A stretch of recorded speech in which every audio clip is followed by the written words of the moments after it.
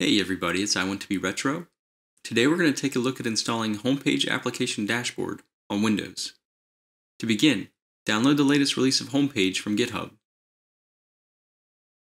Then download the latest LTS release of Node.js.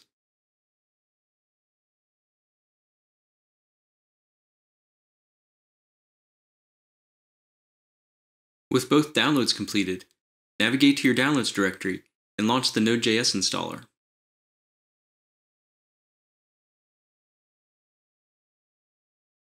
Step through the installer, accepting all the defaults.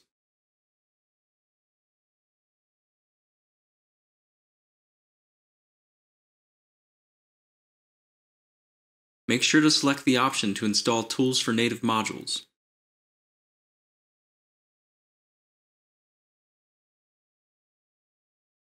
Once the installation completes, a PowerShell window will launch.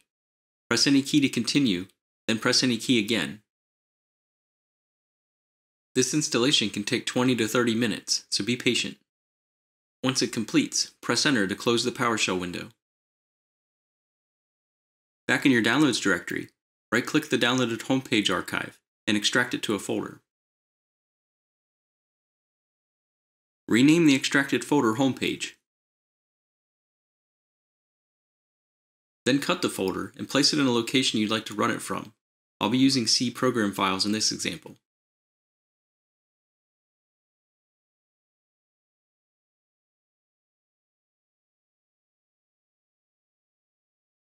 Navigate inside the Homepage directory in its new location, then while holding the Shift key, right-click in the white space and select Open PowerShell window here.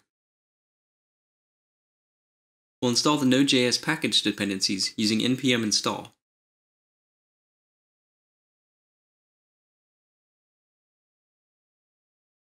Then we'll make a copy of the default configuration directory.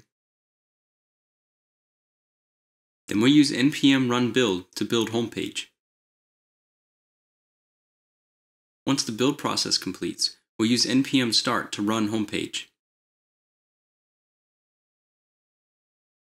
If prompted, select Allow to allow network traffic to reach the application. Open a web browser and navigate to the DNS or IP address of the host, :3000. We now have Homepage running on our Windows device, but let's take it a step further and have it start when Windows boots.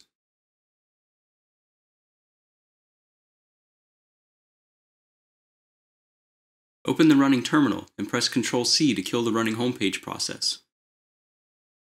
Open a text editor and paste the start command from the video description.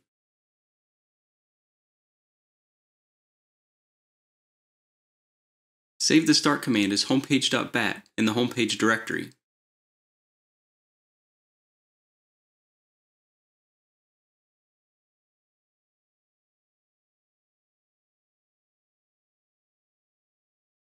Click the Start menu and search for Task Scheduler, then launch Task Scheduler from the list.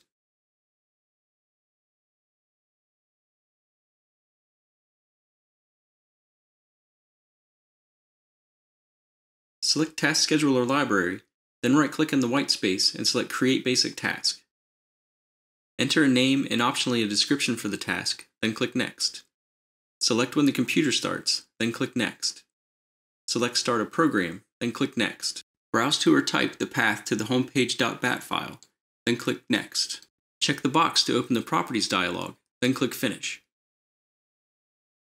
Click the Change User or Group button, then type System in the box and click OK.